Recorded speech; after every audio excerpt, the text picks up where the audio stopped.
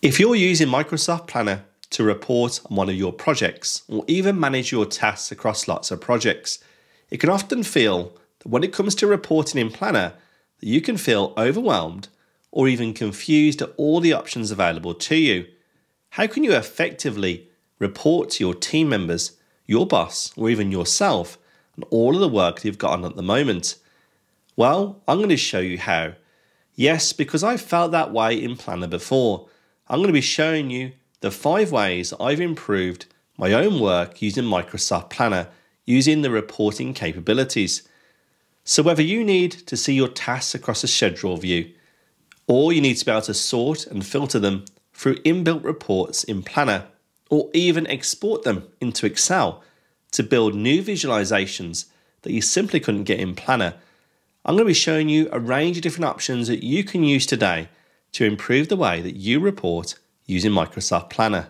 Before we dive in, I'd love it to hit that like button, and not only that, hit that subscribe button where you can come on a journey with me to turn you into a productivity superstar and use the tools that you already have in a better way.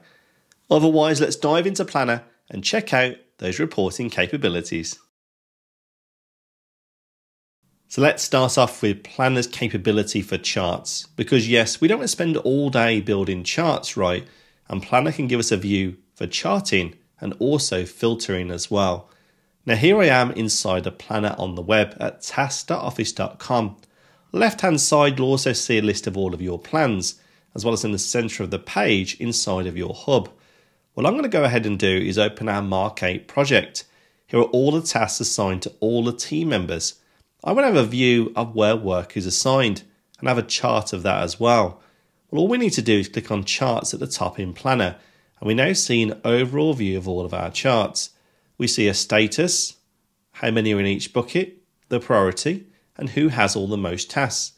That's very useful to see, but I'm also going to have a meeting later with Adele. I want to ensure that I understand what tasks Adele is working on so I can update her and see where things are at.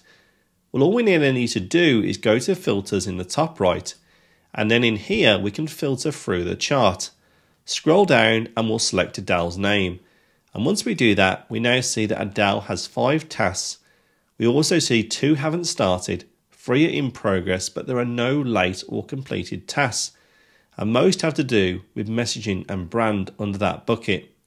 We can also scroll down and see where those tasks are also shared. Adele shares these with Alex, Grady and Irvin. And on the right hand side, we can actually click into any of these tasks under the relevant bucket. For example, our marketing campaign for launch events. Here is one of those tasks Adele is working on, and I could add comments or also understand where that task is at ahead of my meeting with Adele. But how does it also work having a view of upcoming tasks? Because that's really important for our catch up. I may not want to chase Adele with a piece of work or a task that's coming up in 2 months' time. Instead, what's due this week? Well, let's close down this card interface here and go back into the filter on the right hand side. And here we can set this for any work this week. And we now see that there's only 1 task less remaining, which is currently in progress for this week. And I can also see on the left hand side where it relates to the same task. I can again click into this for our launch event campaign and understand where things are at. But this does mean that the filter, well, actually you can filter on more information, not just one single property. Maybe it's a bucket and a label, an assignment, or where work is at. You can dynamically change your charts inside a planner to get a view of all upcoming tasks that are happening within your team, or even the completed work as well. But while we saw the charting available for the team, you have lots of tasks on. You're going to go through every single plan and look at every single task that's assigned to you? No, certainly you don't have enough time in a day. So instead, once again using Planner on the web, instead of clicking into the individual plan that you're working on, there's an option on the left to click on Assign to Me. When you do that, you'll see a board view of all of your work. You can click into any of these and update them as you would expect inside a planner. But the difference is, this view is all about you. Yes, not your team. You'll also see an option for charts at the top, and this gives you a view of all of your work that's currently on. I can see that I've got 4 tasks not started, but I do have 11 tasks that are currently late. I can also, at the bottom, see which tasks relate to which plan, which is a good way to understanding where most of my work is coming from. But I'm interested in finding out where all of my late work is. I need to get working on it right away. Can I easily report on that? And once again, the answer is yes. In the filters in the top right, I'm going to mark it for any late tasks. And I now see there is 11 tasks here that I need to work on. And they're all shown on the right hand side. Now it doesn't matter if they belong to one or many plans. We can see that these tasks here relate to my event planning. But I also have tasks coming from my store designs at the bottom. These are tasks allocated across all of my plans, giving me my ability to report across all of my own tasks. And I can also change the grouping. Currently it's grouped by progress, which is largely not started because I haven't actually worked on these tasks. But what if I had a priority? Well, I can also click in a drop down and mark it by priority. I could then see any items that are marked as urgent or more important than our medium tasks, giving me a better view of all of my work on, able to prioritise my view of tasks and get working on those important elements as well. So the ability to have charts inside a planner is not limited to your team or even a single plan. You can get a view of all of your work in planner really easily and use the capabilities I've shown you today. I'd love it if you just take a moment to let you know about something that we've got upcoming that can certainly help you on your journey. Because yes, we know that people want to master Microsoft 365 when it comes to task management. Should you use Planner, To Do, Microsoft Lists or Microsoft Loop? And so what we've now created is an on-demand masterclass sharing the best ways you can manage tasks using those tools in the best possible way. Now, if you want to find out more and enroll in our masterclass, you can find the link below and head in and enroll. Otherwise, while you're on our website, why not check out our free Microsoft 365 ebook to help you get the most from 365. Otherwise, let's dive back into Planner and keep checking out those awesome reporting capabilities. But you may be wondering, is there a way in Planner to get a view of all of your work across dates? Because the board view is great, as are charts, but you want a visual view of the tasks about when things need to be worked on and when things are done. And you absolutely can do that in Planner. This applies to whether you're working on a single plan or all of your own tasks under the Assign to Me bucket. But let's go ahead and open up our project for Mark 8 once again. And on here, we're going to go ahead and select Schedule. This gives us a view of all of the tasks across the schedule. And here we can click into any of them, such as media outlets, and we can see that this task was completed, although it was actually going to be worked across between the start and the due date across the dates shown on my calendar. That's a good way of seeing what's upcoming and what is currently in progress. But this can get quite busy. If you've already completed work like this, you might just want to focus on work that's upcoming, or maybe even not even started or in progress. So can we hide completed tasks? And we absolutely can. On the filter in the right hand side, in this part, we're going to go and filter it, but I'm going to filter it for only work that's currently in progress or not started.